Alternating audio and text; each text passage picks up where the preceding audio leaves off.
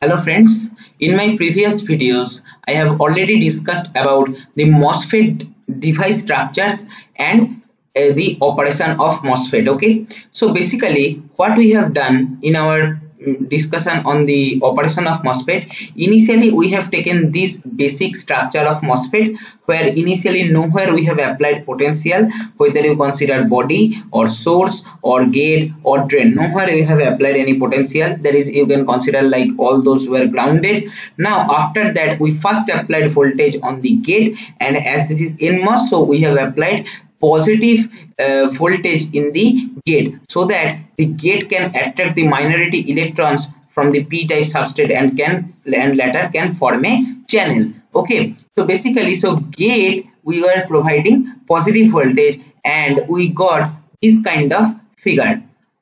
Let me show you. Yes, here this was the figure which we got. That is, here I have not drawn the body terminal because body terminal is short circuited with the source terminal, right? And drain also grounded, and only in gate we have applied positive potential, right? So just have a quick recap. Initially what happens if Vg, that is applied positive amount of gate voltage, is less than threshold voltage of the MOSFET. What is threshold voltage?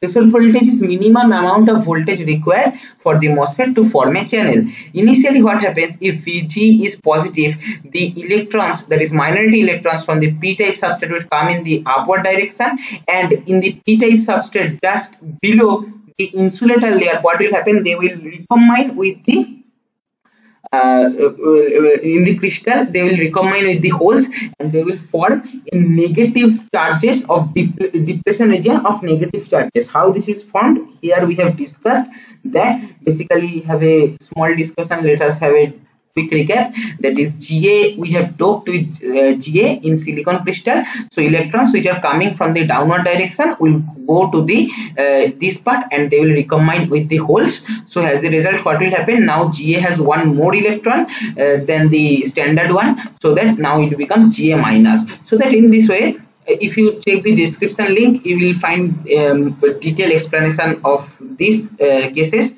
I am not going to discuss in detail because there is no meaning of them explaining two times same concept in different videos. Okay, so basically, so if gate voltage is greater than 0 but less than the threshold voltage which is required to form a channel of free electrons or holes in between source and drain, what will happen? First, there is a depletion region is formed. Okay, this is very important. And then after that, if you further increase the gate voltage, then what will happen? See here, there is a channel of mobile free electrons is formed in between source and drain. Okay, this is what about the operation. Now can you tell me that what kind of figure is coming like this? What kind of passive device you have studied in your basic electronics course, which is almost similar to kind of like this? Just you consider this picture for so that you can understand easily. You just consider, see here, forget about source and drain because they are grounded, they will not have much activity. See, gate, here this is one conducting layer, then one insulator layer of SiO2 or some other metal oxide or polysilicon, then there are free electrons. That means which is also free electrons are negatively charged, so that I have shown here negative. So basically see, one conducting plate which is connected with the positive voltage, that means that conducting plate will be positive. So one positive conducting plate, then one insulator, then one negative conducting channel of free electrons. That one also we can consider as negative conducting plate. So one conducting plate, that is positive, then insulator, then negative conducting plate. What is that? Correct, capacitor. So that we can say that there is a capacitor formed in the in this region. Okay, so now in this video I am going to discuss about MOSFET acting like a capacitor, which is very important in understanding the operation of the MOSFETs. And later if you come to VLSI, that is in the 5th sem or 6th sem, you might have that subject, and there you will understand this importance. Due to this, there is a delay and you have to calculate the delay between input and output. Lots of things are there. I am not going to discuss that part, but I am going to give you the idea that how MOSFET acts like a capacitor. Okay, so basically this was our figure, right? In gate we have applied positive potential, but drain and source were grounded, just like this case. See, this case only we have taken there. Gate and source are grounded, and VG is what? VG is basically given voltage. Okay, so see, as source and drain are grounded, so one thing obviously you can conclude that the MOSFET will not conduct any current, because there is no potential difference in between source and drain, so there is no possibility of flow of current in between source and drain. Simple, right? Now, so first let us try to think about what will happen if we apply negative potential. We know what will happen if we apply positive potential. There are two cases. First, depletion region of negative charges will form, negative immobile charges. Later, channel of free electrons will form just below the insulator layer. That is what about on applying the positive gate voltage. Just try to think in the reverse. That is, if you apply negative gate voltage, what will happen? That is, if VG is less than 0. See, then this figure will like this: source grounded, drain grounded as it is. Just see, at gate we are applying negative potential. You can see, sorry, see here in gate you are applying negative potential. So what will happen? Correct, as this is p-type substrate, so what will happen? Holes will be attracted by the negative potential which you are applying in the gate, so they will accumulate a thick region of holes will accumulate here. So that sometimes in some books this domain, that is when VG is less than 0, this region is also termed as accumulation region. Why? Because holes are accumulating here, nothing else, right? So now see here what will happen. Here already capacitance is formed. How? In gate there is negative potential, that is this conducting plate will be negative, then insulator layer of SiO2 or some polysilicon, then positive layer of positive conducting layer of holes, that is you can say. So basically this is nothing but one capacitor. Okay, so basically we can say that when VG less than 0, then there is a capacitor formed. Now consider VG greater than 0.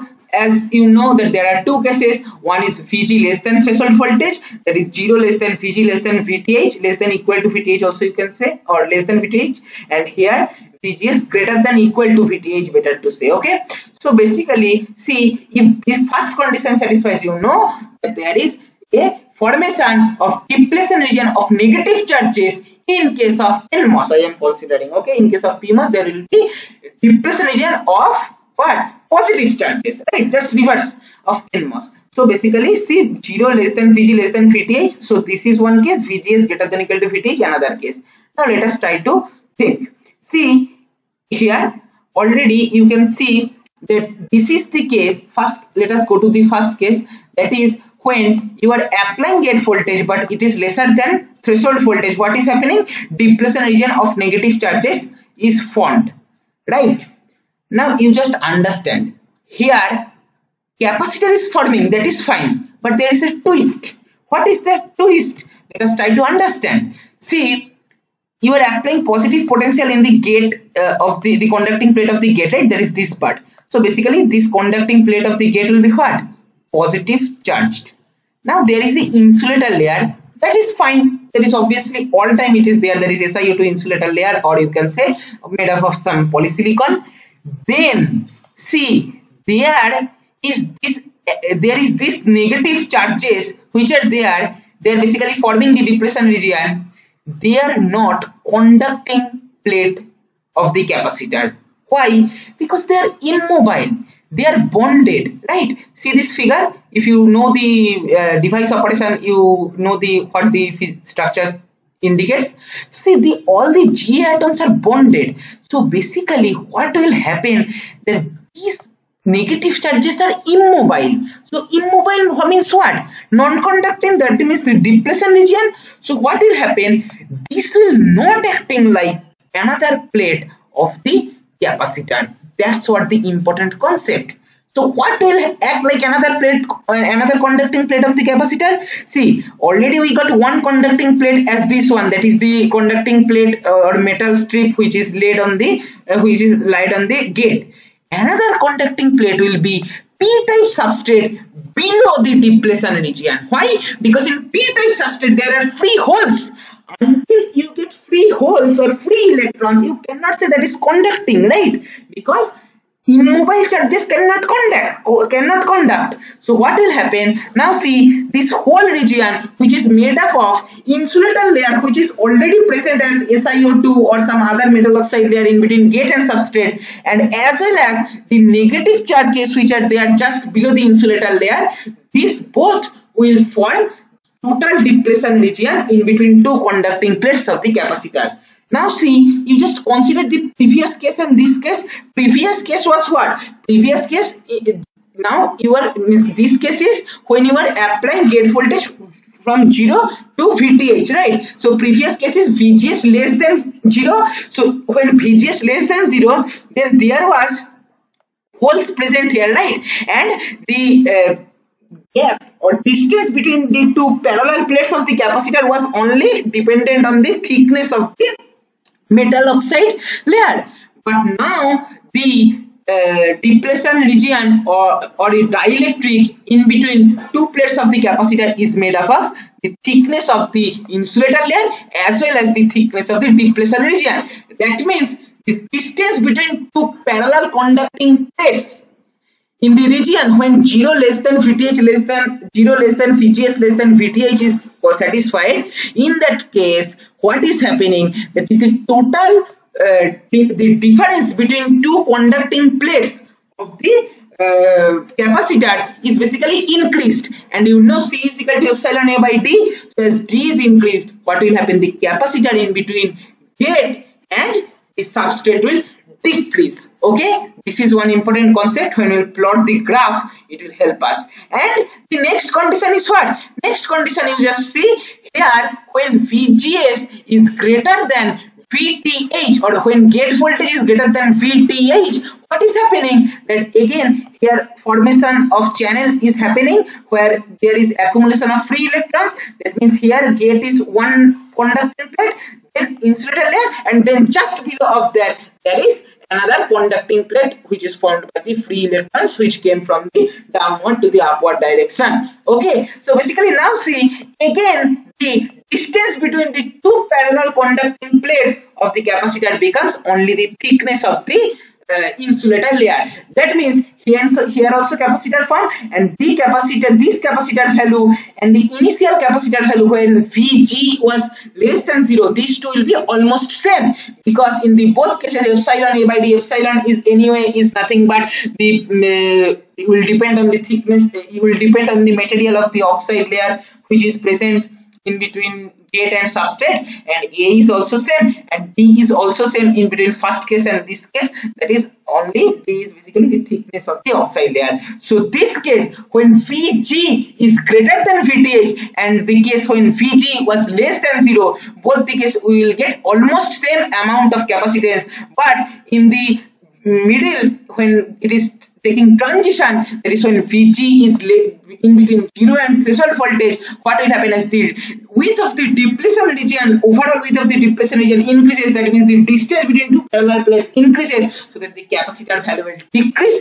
in this case. Okay, now we can easily draw the graph. See, step by step we will go. So when Vg less than 0, if you plot CGS with respect to various values of VGS, when VGS less than 0, we are getting this capacitor, and the capacitor is formed due to accumulation of holes just below the insulator layer. Now when Vg is in between 0 to Vt, that is in positive direction, what will happen? See, there is decrement of the capacitor value, because you know C is equal to epsilon A by D, and as D decreases, because now there is the distance between the two conducting plates of the capacitor basically increases, because now the distance is not only the thickness of the oxide layer as well as the depletion. We have to count the thickness of the depletion region which is formed by the negative charges just below the oxide layer. Okay, so basically as D increases, capacitor value decreases, and again when Vg greater than equal to Vt, then again free electrons will accumulate just below the insulator layer, and that will form the negative plate of the capacitor. So basically again now the distance between the two plates of the capacitor will become the thickness of the insulator layer. So again capacitance value will increase, and it will reach up to the same level in which initially it was there. So basically this is what about out the graph of the capacitance versus get to source potential in case of MOSFET, and you just remember this. All through this discussion we have made source and drain both as grounded. Okay, this is very important concept. Okay, sometimes in your quiz component you may get direct MCQ from this. They may draw 4 different graphs of capacitor versus VGS graph, and they will ask you which one is the correct. Then if you have the concept without any much time consumption, you can say that this is the answer. Okay, in fraction of seconds you can solve like this. Try to understand the story, try to visualize this, and if you visualize this you will never forget this. This is very important concept on MOSFET, and this is all for this video. Thank you for watching.